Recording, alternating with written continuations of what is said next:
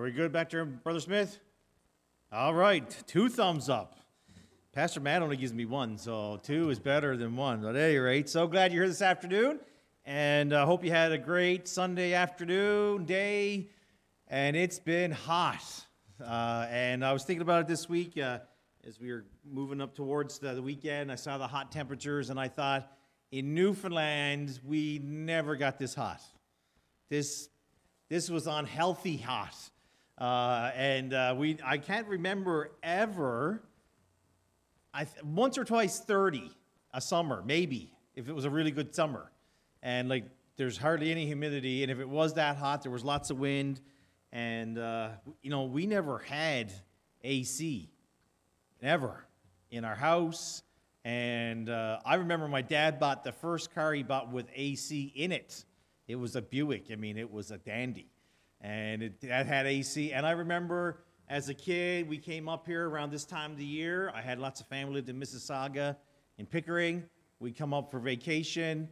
And I remember going from Pickering to the African Lion Safari. Is that in Cambridge area, right? And we drove across the top of Toronto in this kind of heat with no AC on, because we had no AC. And we had all the windows cranked down as low as it could go. We were like the poor dog with the tongue hanging out. It was so hot. And then I just thought about that this weekend. This has been so humid. And you Ontario kids are used to it, but this Newfie is not. I'm living in the basement. It's cool. But at any rate, praise the Lord, it's sunny. And we thank the Lord for his goodness to us. So I'm going to try to sing a song for you, and you can join in if you know it. And we started last week with the chorus, Redeeming the Time. So this week we'll do the one of the lines in it. So one line, like what, the first verse, yes. And we'll sing the chorus through twice.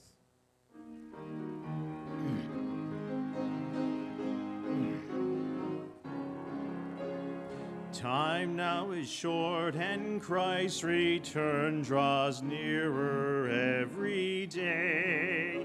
The world and the wicked lusts thereof doth quickly pass away. Let us be walking circumspectly, not as fools but wise, fixing our thoughts on the Lord's appearing, looking to the skies, redeeming the time, for the days are evil. Trusting his word, let us watch and pray. Rejoicing in hope, for he cometh quickly, haste to prepare his way. Redeeming the time. So let's do the chorus one more time. Redeeming the time, for the days are evil. Trusting his word, let us watch and pray.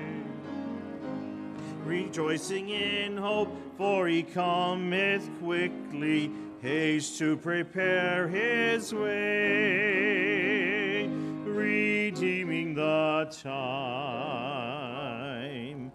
All right, so last week we looked at our theme verse for this year, Ephesians chapter 5, verse 7, redeeming the time because the days are evil. But there's another verse in the Bible talks about redeeming the time, and that's in Colossians chapter 4 and verse number 5. So that's another good verse for you to memorize. So I'm just going to read it for you a few times here. So Colossians chapter 4, verse 5, it says, walk in wisdom toward them that are without, redeeming the time. So guys, Colossians 4:5, walking in wisdom toward them that are without, redeeming the time. So let's make sure we're redeeming the time, taking the opportunities to use each moment we have. All right, take your Bibles and turn over to Revelation chapter number 11. Revelation chapter number 11. Revelation chapter number 11, and we're going to start down in verse number 15. Revelation chapter 11 and verse number 15. And the seventh angel sounded, and there were great voices in heaven saying, the kingdoms of this world are become the kingdoms of our Lord and of his Christ, and he shall reign forever and ever. And the 24 elders which sat before God on their seats fell down upon their faces and worshiped God, saying, We give thanks, O Lord God Almighty, which art and wast and art to come, because thou hast taken to thee thy great power and hast reigned. And the nations were angry, and thy wrath is come, and the time of the dead, that they should be judged, and thou shalt give reward unto thy servants, thy prophets, and to thy saints, and them that fear thy name, small and great, and shouldest destroy them which destroy the earth.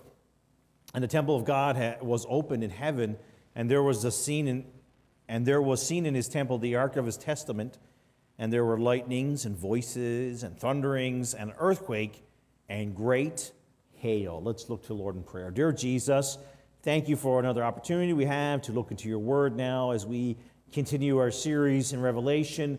Lord, help us to know the truth, and Lord, to live by it. And Lord, thank you for this time now in Jesus' name. Amen.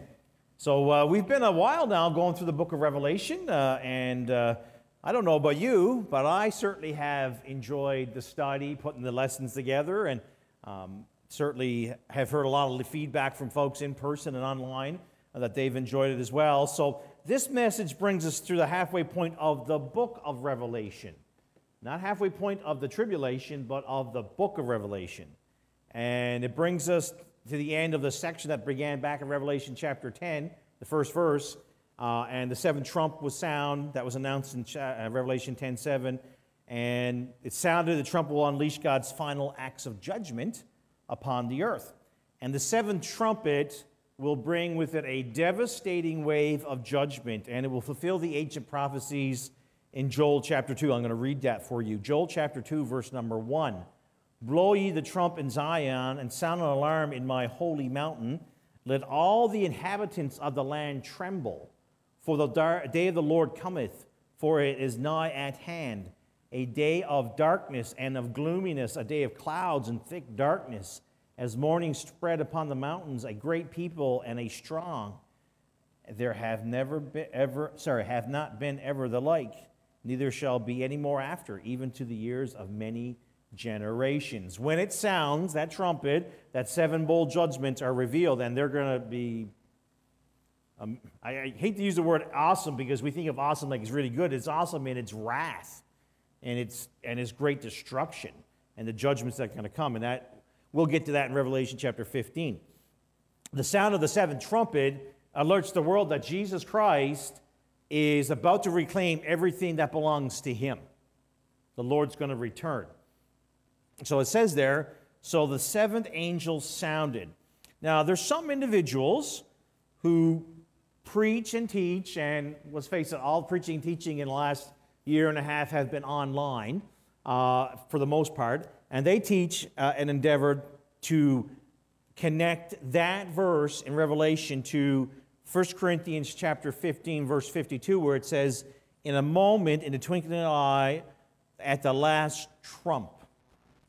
So we would know that that verse refers to the rapture, and what they're trying to do is tie that verse in 1 Corinthians 15 to what's going on in Revelation. And they've come to the conclusion of a mid-trib rapture. So they've come up with this, and I want to refute it because it's very popular, okay? Not that I think it's a very good thing to be popular, but has become something that a lot of Christians have taken on, and I don't see that in Scripture that God wants the church to go through the rapture, through the tribulation, to be raptured. Then the tribulation takes place because tribulation is dealing with wicked men and then with Israel, and we're getting right into the Israel part now and going forward. There is absolutely no contextual connection between what Paul says in 1 Corinthians 15:52 and what John says in Revelation chapter 11, verse 15. There's no connection point. They made this connection. And trumpets were a common form of signaling in that first century. It was used to tell when there was warriors attacking. Has anyone ever seen, not a tattoo that you put in your arm or something, but a tattoo where they used the drums and the whistles and things like that. Has anyone ever seen that? Nobody? Oh, you miss a big part of British. Okay, that's right. I made my wife go to it. But at any rate, so what they would do, the British Empire, when they had their armies fighting stuff, they would have, the drummer and things. And the drummer was to announce what the formation should be because it was loud over the musket fire and things. Boom, boom, boom. So the drum was used as an instrument to signal. So was the trumpets. The trumpets were used to say, hey, this is what we need to do. And they were used for all kinds of different signals. So it was the last trump in 1 Corinthians 15, verse 52, is the signal that the church age is done. When the rapture takes place, the church is raptured out of here, the church age is done. It has an age. It has a beginning point in Acts, and sometime in the future, we think it's near future, that the Lord is going to call the church home, then the church age will be done. All right? People still going to get saved after that. We've already seen that, but there is a time limit on it. And so there's no connection with that trump in 1 Corinthians and this trumpet in Revelation. There's actually totally two different things. One is to remove from judgment. The other one is to declare judgment. They're two different things. And another thing that if you try to make this connection, then your timetable is way off because this is past. This is for the people who are trying to promote this mid-trib position. This is actually past the midpoint of the tribulation period. If you're using this as that point, we're past that. The tribulation is getting pretty close to being done in the book of Revelation, so you're really a late end of tribulation rapture type thing. So I just want to make those points because they're out there. Good chance if you read any books about Revelation or tribulation, there's a good chance those things will be seen in there. Again, it's in the last 15 years, it has become so popular, and I don't understand it. I never met anyone 20 years ago who had that position. I've met lots who have it now, and I don't understand it, why it removes Israel out of its rightful place. The church is out of it. There's all kinds of problems with it, but I just want to make mention about that because this is a verse, and the other one is a verse they use for it. So verses 16 and 17, there's rejoicing over the ruler. And the 4 and 20 elders which sat before God on their seats, they fell upon their faces, and they worshiped God, saying, We give thee thanks, O Lord God Almighty, which art, and wast, and art to come, because thou hast given to thee thy great power, and hast reigned. Heaven rejoices because God and his Son, Jesus Christ, have taken possession of this world. It's theirs. Kingdoms of this world. In the Greek, the word kingdoms is singular, so it's just one. There's many rulers today, leaders, kings, presidents, but there's only one true kingdom. Men think they rule. In reality, it's Satan is trying to rule this world, the God of this world. In 2 Corinthians 4:4, the Lord Jesus Christ called him the prince of this world 3 times in John's gospel, John 12:31, 14:30, and 16:11.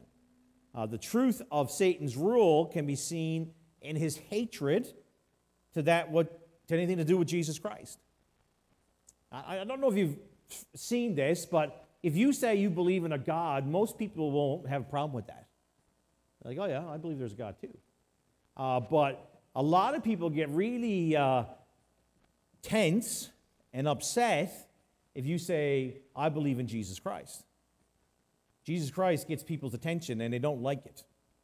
And the idea is that, people hate Jesus and they are against him, and that's energized by the one who rules right now, but that's going to be short-lived because the Lord is the king, amen? He's ruler of all. He's allowing this. Jesus Christ will come in glory and power and assume his rightful place here as king, as Lord of this earth, and one day, every knee will bow. Every knee will come to a throne room with Jesus Christ on that throne, and they will bow the knee and say, you are king. No one's going to escape that. And they might say, no, I'll never do it. Well, too bad, you're going to do it. I don't want to say that in a mean way, but the Lord, Jesus Christ, is Lord.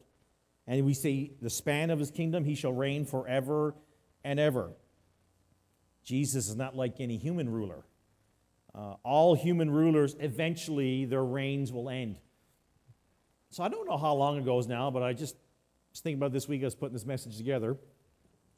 You know, North Africa and places like that, for a long time, the same tyrant, dictator was ruling. And then it was it called the Arab Spring or something? And all these long-time dictators all fell. And, you know, we just thought they would continue ruling forever, right? We just thought they're there, nothing's ever going to happen to them. The reality is all men die. All men are replaceable. They die or disposed and replaced by another, but not Jesus. Jesus never will be. He'll reign for eternity.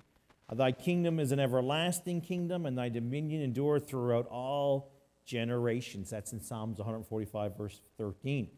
Now, I don't know how much news you're watching. I probably would tell you to make sure you don't stick yourself glued to the news, because you'd probably be depressed and probably need biblical counseling and other things of that nature. But, you know, on the news stations and radios and things and internet, they're talking about the possibility of a fall election. That's what the big talk is, you know, fall election. And the liberals are going to try very, very hard to regain a majority in the parliament, and the conservatives are going to try very, very hard to take away the reins of power in parliament. There will be winners and there will be losers, right? There's no one. It's not like a participation award when people are in school these days. Oh, you participated, here's a pin. You know, someone's going to win and someone's going to lose, all right? That's what's going to happen. And those who give their allegiance to the Lord Jesus Christ never have to be afraid of being losers. We're not going to lose. We're on the winning side. All right, we make that decision for Christ. He is the King of Kings and Lord of Lords. We're on the winning side. And then verse 17 talks about the strength, Almighty, that thou hast thy great power and thou hast reigned. Every human kingdom fails because it's built on the limited power of men. I mean, we think about Rome. I mean, that was probably the greatest empire in the sense of size and time. It was massive, but it was limited.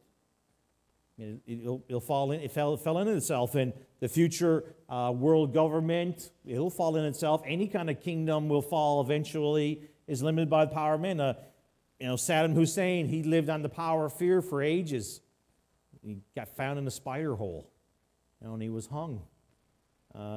Kim Jong-un in North Korea, as Mr. Trump calls him, Rocket Man. I like that one myself. Rocket Man. I mean, he rules with intimidation. He's an angry man. He's ruthless. But he will be defeated. He'll fall. And I'm not saying in combat or anything, but no one lives forever. No one lasts. No one reigns forever. God's kingdom is established, and he's the one who holds all power.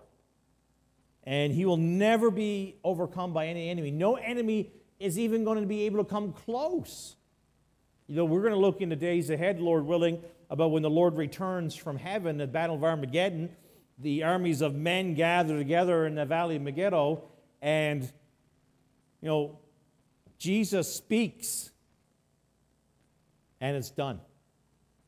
I mean, he speaks, and there's destruction. Like, the Lord's never going to swing a sword.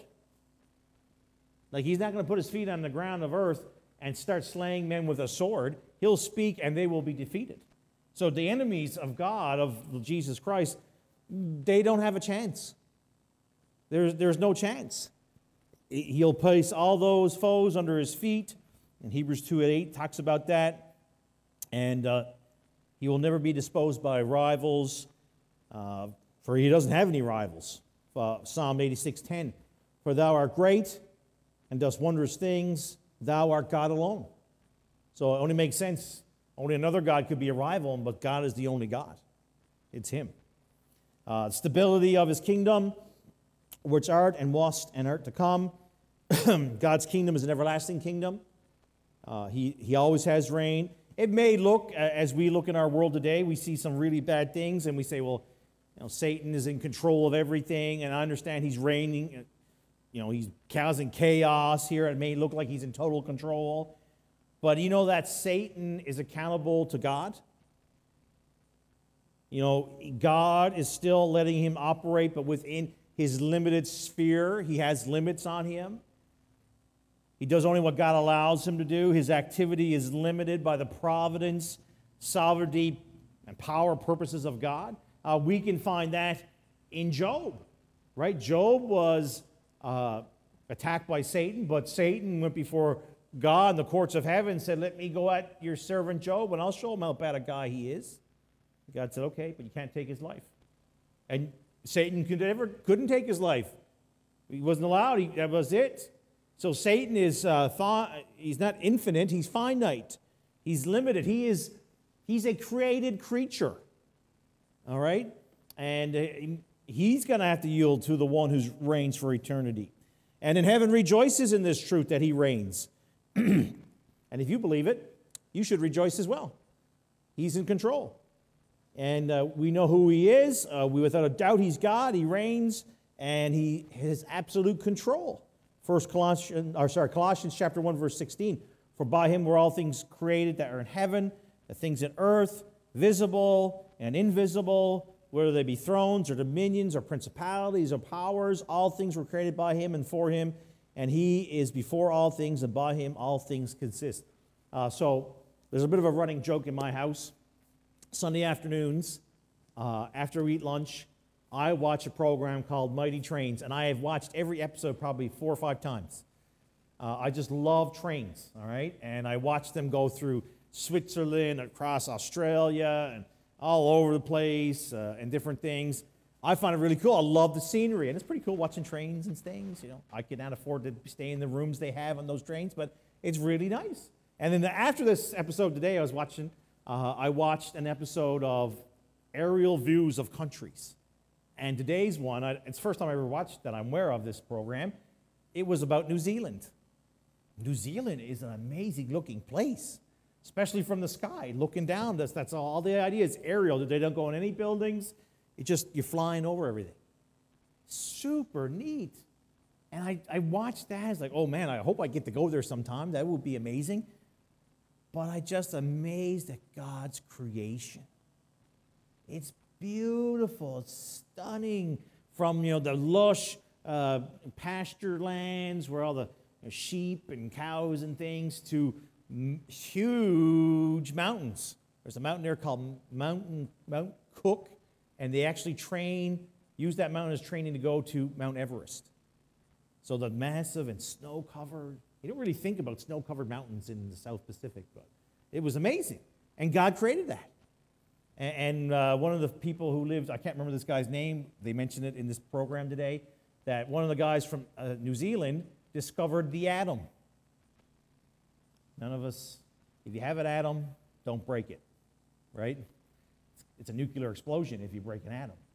It's invisible. And that's our God created all those things. That's how powerful our God is. And that's how stable is. He made it all, and it doesn't go flying around in the night. It stays secure. It's amazing. We are, and a little bit further there, are become. Where is that verse here now? That's the same part.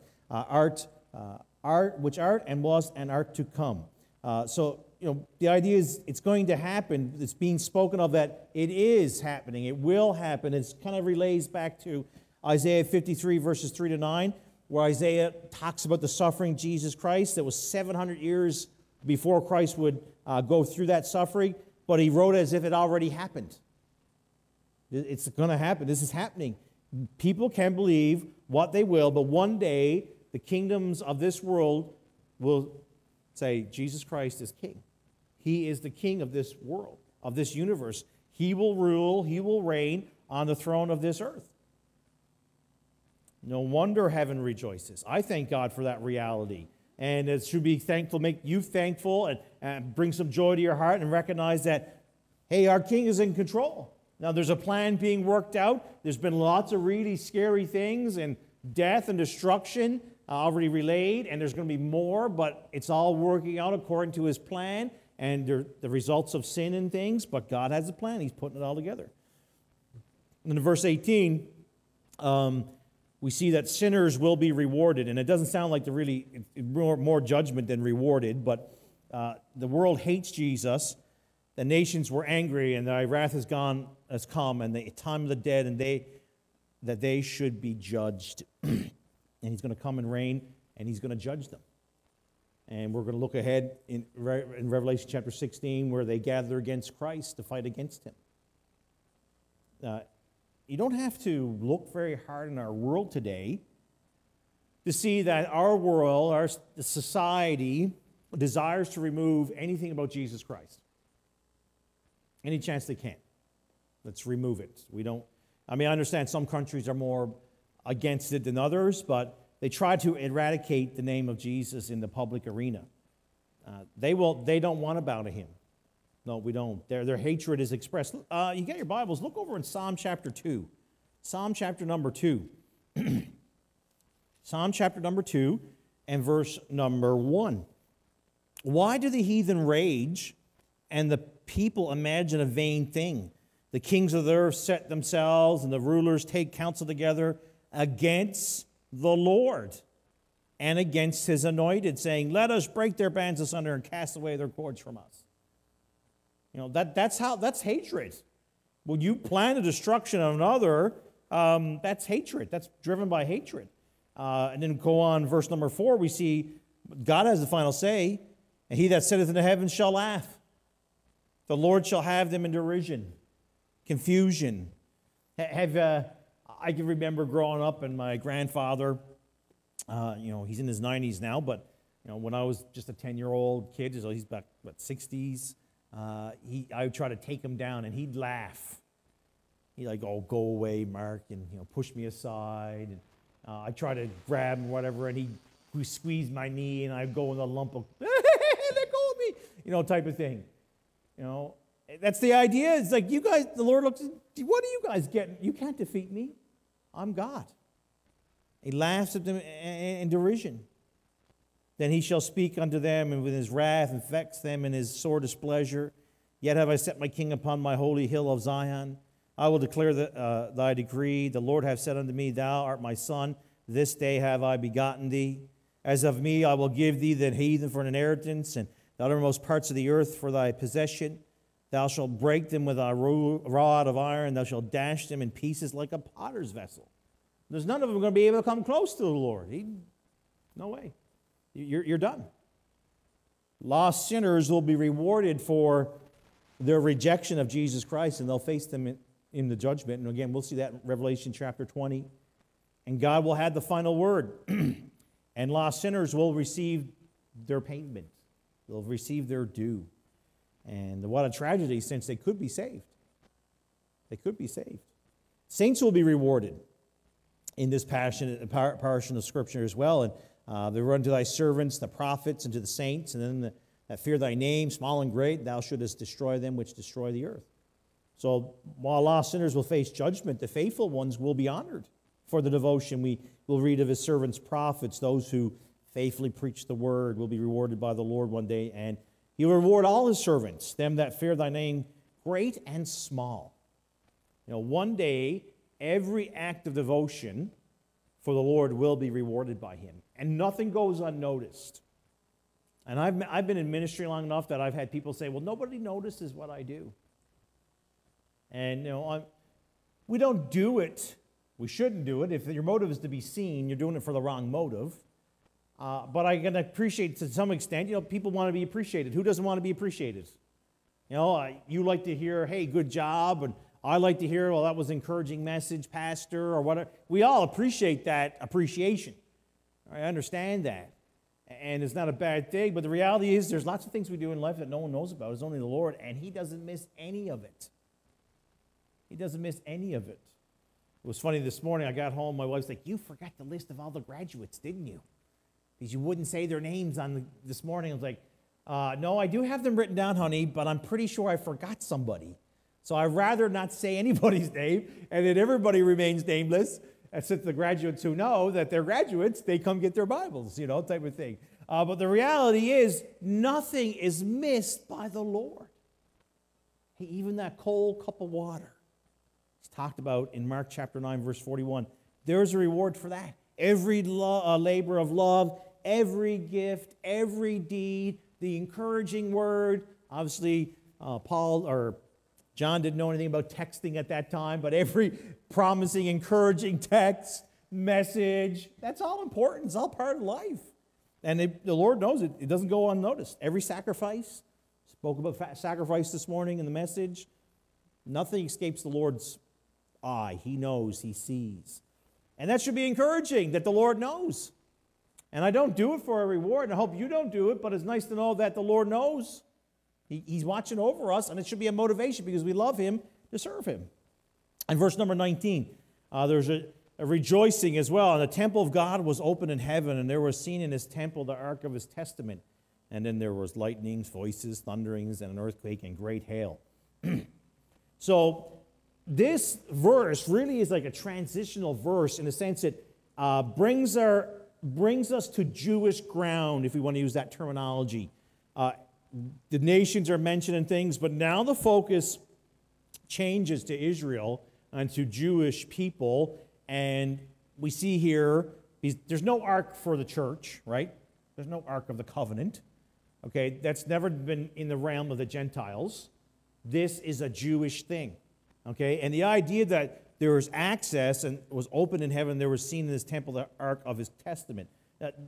Open temple, the vision of the ark and in heaven is access to the Lord. We'll see him, we'll be able to worship him, and there will be no veil to separate him from us.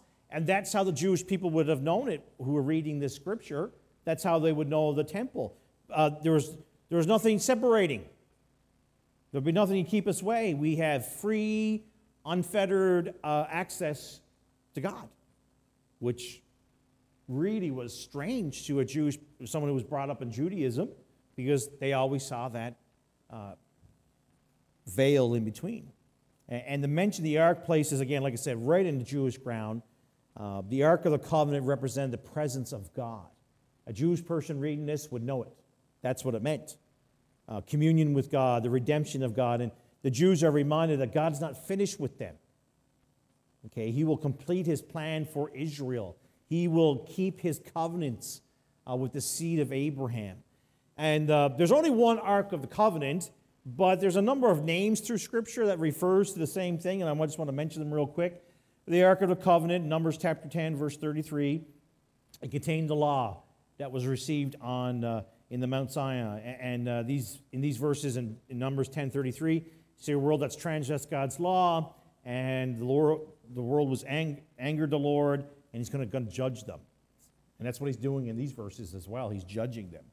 It's Ark of Testimony, Exodus 25:22, and there I'll meet with thee, and I will commune with thee from above the mercy seat, from between the two cherubs which are upon the Ark of the Testimony, of all the things which I give thee in the commandment unto the children of Israel. The ark testified to God's holiness and to man's sinfulness. God's still holy, and man's still a sinner. As a sinner, man will be judged by a holy God. So that's the testimony part. Ark of God, 1 Samuel 3:3. And ere the lamp of God went out in the temple of the Lord, where the ark of God was, and Samuel was laid down to sleep. The ark was the only visible throne of God on earth. And this throne of the ark reminds us that God is still on the throne. And that scripture talks about where the Ark of Covenant was stolen by the Philistines in battle. And they actually put it in front of their gods, and all their gods fell down. And their arms and heads all broke off their idols and things. Just to say, I'm the only God. I'm it. And they will all bow to my throne. Ark of Strength, Psalms 132, verse 8. Arise, O Lord, into thy rest, thou and the ark of thy strength. So it was called this because of the miracles and great works associated with it. We're reminded here that God is still Almighty God. He still reigns. He's still all-powerful. And in the time it's referred to as the Holy Ark. In 2 Chronicles 35, verse 3, it's called the Holy Ark because that's where God dwelt.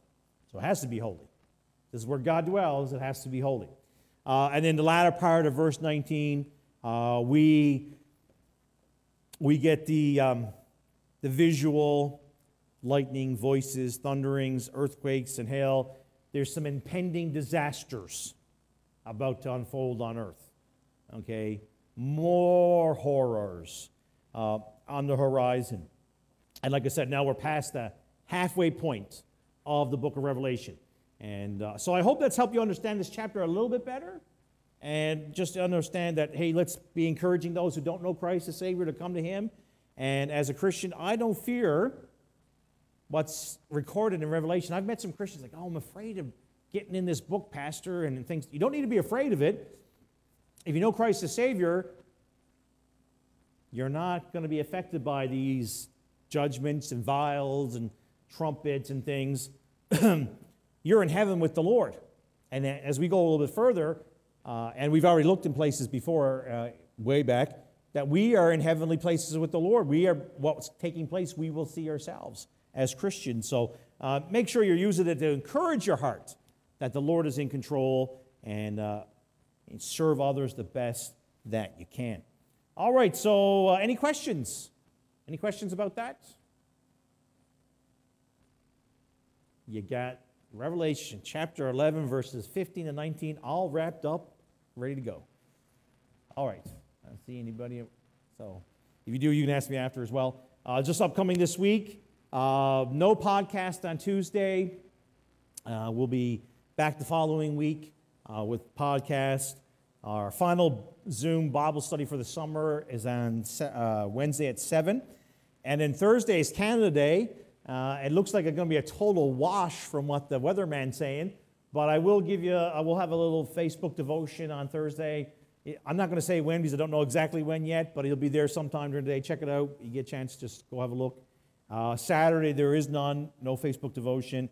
And then next Sunday, we're stepping in that stage 2. I guess that's Wednesday we step into that. I think it is.